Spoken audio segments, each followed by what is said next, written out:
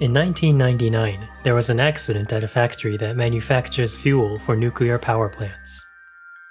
The uranium that is used to create this fuel began an uncontrolled nuclear reaction, emitting extreme levels of gamma and neutron radiation. The employees who were standing close to the reaction were affected the most, being exposed to levels of radiation much higher than what is considered lethal.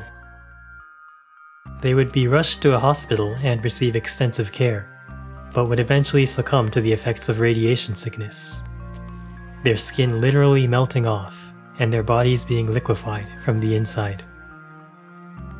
This is the story of the Tokaimura JCO nuclear accident. The event takes place in Japan, in the city of Tokai, located a few hundred kilometers north of Tokyo. Tokai City's core industry was nuclear power, with 15 major nuclear facilities employing over 1/3 of the city's population. One of these facilities was owned by a company called JCO, which created nuclear reactor fuel rods for neighboring power plants. JCO had been performing poorly financially for a few years, and management was under pressure to increase profit margins. They attempted to do this by cutting corners in the process of manufacturing their nuclear fuel. The proper process involved mixing uranium oxide into nitric acid inside what is called a dissolution tank, creating uranyl nitrate. This mixture would then be pumped into a buffer tank, which would slowly add the mixture to a precipitation tank, where ammonia would be added to create the final product. A key component of the process is the buffer tank, which serves two purposes. First, it regulates the rate that the uranium solution is added to the precipitation tank, preventing an excessive amount to be dumped in too quickly. Second, the geometry of the buffer tank, being tall and thin, prevents an unintentional nuclear reaction, whereas the short and wide structure of the precipitation tank increases the chances of a reaction being triggered. JCO would later alter this process, first by having the employees mix the uranium oxide and nitric acid in a bucket by hand, rather than using the dissolution tank. Second, they would remove the buffer tank altogether, and have employees simply dump the solution they mixed in the bucket directly into the precipitation tank. Keep in mind that the employees were not wearing any kind of protective gear while doing this. JCO would make these changes without receiving any kind of approval from regulatory authorities. Some staff members would express concerns regarding this change in procedure, but management told them it would be fine. Just don't spill the contents of the bucket. The employees at the facility were regular blue-collar workers, not nuclear physicists, so they didn't know exactly what kind of danger they were being exposed to, and had to take their boss's word. The new simplified process worked without problem for some time, mainly due to the plant usually handling enriched uranium with a low concentration, less than 5%. This gave the company a false sense of security. However, in 1999, JCO received an order for nuclear fuel to be used at the Joyo experimental fast breeder reactor, which required uranium enriched to 18.8%, more than 3 times the usual concentration. On September 30th, 1999, 3 employees, Hisashi Ouchi, Masato Shinohara, and Yutaka Yokokawa, were preparing a batch of this fuel. Under pressure from management to create the fuel as fast as possible, they decided to dump large amounts of the uranium solution into the precipitation tank. As they were pouring the 7th bucket into the tank, they saw a bright blue flash emitted from the solution inside. At this point, there was 40 liters of the solution in the precipitation tank, adding up to almost 16 kilograms worth of uranium, almost 7 times the mass recommended in established guidelines. This triggered a criticality event, a nuclear chain reaction emitting intense gamma and neutron radiation. To put it simply, The situation that the 3 employees in that room were in was similar to standing next to an active nuclear reactor. Ouchi, who had his body pressed against the tank, suffered the most exposure, followed by Shinohara, who was pouring the bucket from above. They both experienced pain, nausea, difficulty breathing, and would lose consciousness within a few minutes. Sensors across the facility picked up extreme levels of radiation, sending off alarms and notifying authorities. Residents of the surrounding area were told to evacuate, and Ouchi, Shinohara, and Yokokawa were rushed to a hospital by emergency services who arrived on scene. The immediate concern was how to stop the nuclear reaction. At first, JCO employees were understandably reluctant to go in a room with intense levels of radiation. But eventually a total of 18 men volunteered for the task. They would go in as teams of 2, each team responsible for carrying out a small task, as they could not stay in the room for more than 60 seconds to avoid radiation sickness. 7 of the 18 volunteers exceeded their 60 seconds and were exposed to levels of radiation higher than the recommended limit. But their efforts paid off, and the nuclear reaction was contained 20 hours after it had begun. The situation at the factory had been taken care of, but the struggle had just started for the 3 employees who had suffered the most amount of radiation. As they arrived at the hospital, it became clear just how much radiation they had been exposed to. Ouchi had been exposed to 16,000 to 20,000 millisieverts. Shinohara exposed to 6,000 to 10,000, and Yokokawa exposed to 1,000 to 4,500. For reference, the fatality rate is 50% for people who are exposed to 3,000 millisieverts, and over 99% for those exposed to over 6,000. So from the start, the situation was dire for Ouchi and Shinohara, while Yokokawa had a slim chance of survival. On the day of the incident, Ouchi appeared to be somewhat okay, as claimed by the medical staff who took care of him. 大内さんが浴びられたと推定される線量っていうのはですね、これはもう致死的であるということは誰の目でも明らかだったと思います。しかしとはいえその時点で目の前にいらっしゃる大内さんは非常にお元気ですし、でどこから見てもその光線量の被爆は光線量の被爆をされたっていう印象ないぐらいのお元気な方ですから、できるだけのことをやろう。1日で一気に日焼けをしちゃったぐらいの赤さを帯びてて、手がすごい腫れてて、でそっちが痛いっていうふうに言ってて、こう死なずに済むというか退院できる状態になるんじゃないかなってその時は思いました。最も多くの放射線を浴びた大内さんの右手です。この時は少し赤く腫れているだけでした。However, further examinations would prove that Ouchi's situation was much worse than what could be seen on the surface.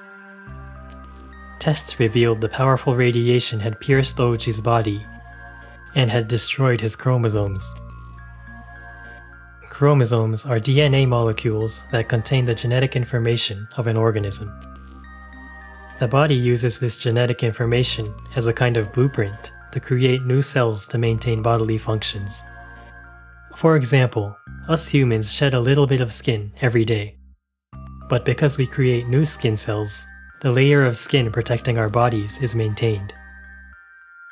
If the body loses the ability to create new skin cells, our skin would eventually shed away, exposing the inner flesh. If you compare normal chromosomes to Ouchi's, you can clearly see how much damage the radiation did. Some of his chromosomes are severed, some are fused together, depriving his body of the ability to regenerate cells. Shinohara's situation was no better. Because his face and hands had been directly exposed to the uranium solution, his condition on day 1 was visibly worse than that of Ouchi, and his chromosomes had also been destroyed. The first effect of radiation poisoning to appear was the loss of white blood cells. White blood cells protect the body from foreign bacteria and diseases, a vital component of the body's immune system. Ouchi and Shinohara's white blood cells had dropped to almost zero, and they were moved to sterile rooms to prevent infection. Doctors decided that the best treatment was to transplant cells that create white blood cells from a healthy donor. In the case of Ouchi, his sister volunteered to be the donor. Blood was extracted from his sister over the course of 9 hours and transplanted to Ouchi. It would take a couple weeks for the doctors to see if this treatment would succeed. However, another problem began to materialize in the meantime. As previously mentioned, without the ability to regenerate cells, your skin will begin to erode, and this was beginning to happen to Ouchi. As medical staff took off medical instruments attached to his body with surgical tape, chunks of skin would come off with it. Doctors would try to patch this up with graft skin and bandages, but this was only a temporary solution. He had also lost most of his hair, and his body was visibly breaking down.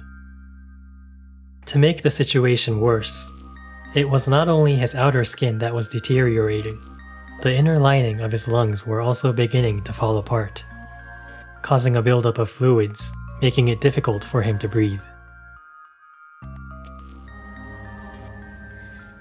大内さん、多分その頃はすごいいろいろ体のだるさとかが出てきて、お話しするのも多分それこそ、お話しするのもこう力がいるっていうか、そういう感じだったと思うんですね。それでもなんかこうちょっと優しい口調で少し笑いながら奥さんに愛してるよとおっしゃってて、でもそういうのがやっぱり伝わってくると私たちは辛いですよね。私たちは確かにわからないと言っても、大内さんがこれから状態が悪くなるっていうのは想像はできることでしたし、あと大内さんももちろん、少しは知っていたと思うんですね。悪くなるであろうということを。その中で家族にそういうことを伝えたということが、大内さんはどんな気持ちで奥さんにその一言を言ったんだろうと思うと、微笑ましいと思いながらも、なんかなんて言えばいいんでしょう。大内さんの伝えたかったことがその一言に。Eventually, it became so difficult for him to breathe that doctors had to insert a medical instrument into his windpipe. This would supply him with enough air to stay alive, but would also deprive him of the ability to speak. 18 days had passed since the incident, and doctors were ready to test Ouchi's blood to examine if the cells transplanted from his sister were functioning. To everyone's pleasant surprise, they were. The pink dots in this image represent cells transplanted from his sister, and they were reproducing inside of his body. みんなほっとしたと思います。その局面ではですね、まず最初の難関はそれで一時期にしろですね、突破できたかなということで、僕自身もこれだけ白血球増えてくれれば頑張れるなっていうのは思いましたね。However, this glimmer of hope was short-lived. A week later, doctors noticed an anomaly in the chromosomes of the cells transplanted from Ouchi's sister. Due to the sheer amount of radiation he had been exposed to, Ouchi's body itself had become radioactive. This radiation emitted by Ouchi's own body was destroying the chromosomes of his sister's cells, making it unlikely that this treatment will be a permanent solution. As time progressed, more symptoms would begin to appear. This is an image of his intestines. The white areas are where his mucous membranes were beginning to die. Eventually, blood would flow out of areas where his membranes had died, causing massive internal bleeding and diarrhea. The condition of his skin was also getting worse. By this time, the majority of his skin had been lost, and his entire body was covered in bandages. もう本当に半日かかるぐらいなんですね。午前中いっぱいとか、もうたくさんの先生に囲まれて皮膚の処置をするんですけど、もうそれがすごくやっぱり痛いみたいで、もうその時は完全に薬をたくさん使って眠らせるようにはするんですけど、見てるだけですごく痛々しいかったですね。こう目もすごく乾燥するし、出血しやすくなるしっていう感じですよね。結構こう目からこう出血していて、なんかこう血の涙が流れてるような感じ、そういう感じです。"59 days after the incident, Ouchi's heart stopped.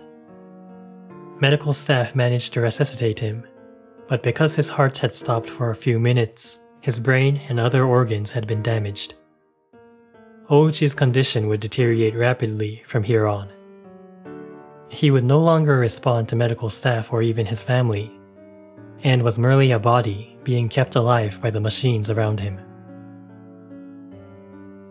ひどくなってからは多分っていうか、本当に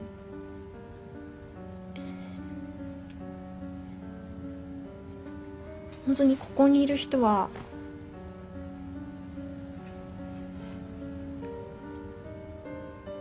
何なんだろうって、誰なんだろうとかじゃなくて、何なんだろうっていうぐらいにひどい状態なんですね。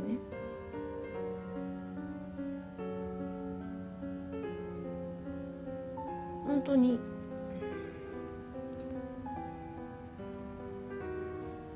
体がある、それも綺麗な体じゃなくてボロボロになった体がある、で機械が周りについてるっていうような状態で、それで私たちはそういう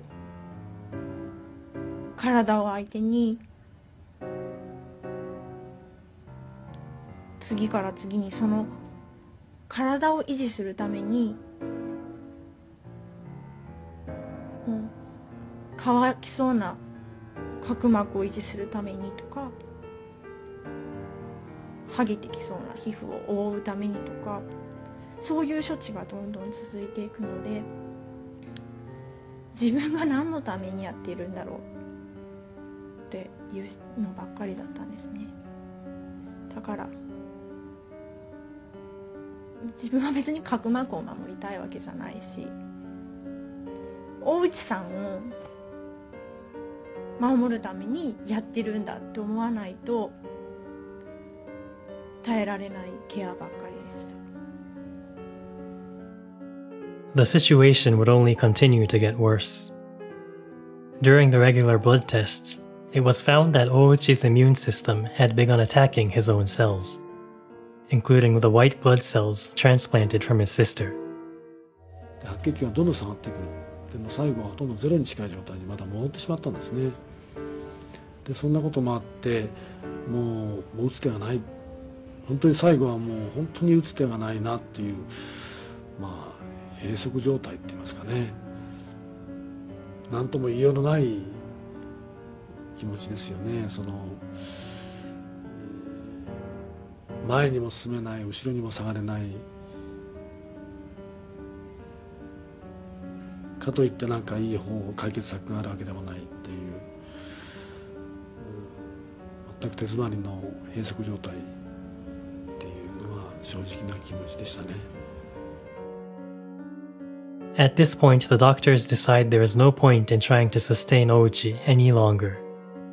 It would be more humane to let him be relieved of his misery, and they would not resuscitate him if his heart stops again.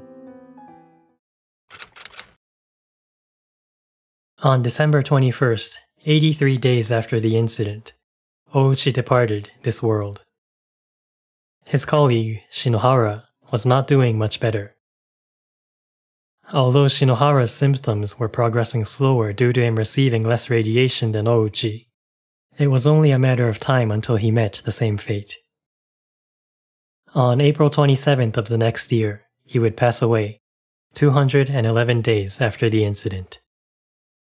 The third employee, Yokokawa, also had his white blood cell levels drop to near zero at one point, but made a miraculous recovery, and was allowed to leave the hospital one day before Ouchi died. 今回のことでやっぱり感じるのはやっぱり人間の作ったものがですね、一歩間違うととんでもないことになるなと。そのとんでもないことも本当に我々一回の意思が何ともしようがない。たとえどんなその最新の技術や機器をもってしてもですね、とってもとても太刀打ちできない、破滅的な影響をもたらすんだなっていうことは実感しましたですね。